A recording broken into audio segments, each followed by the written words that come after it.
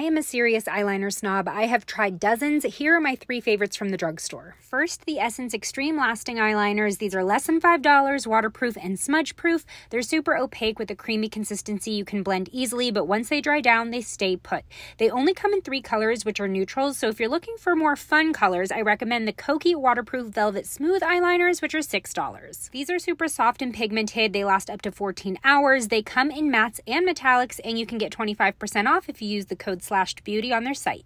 And finally, my go-to liquid eyeliner. I don't like using anything else but the NYX Epic Ink Liner. It's $10, waterproof, and has a brush tip, which is elite for liquid liner because it gives you way more precision than a felt tip. Just look at that point. My name is Miranda. I'm a budget beauty content creator. Let me know what you want me to pull from my collection next.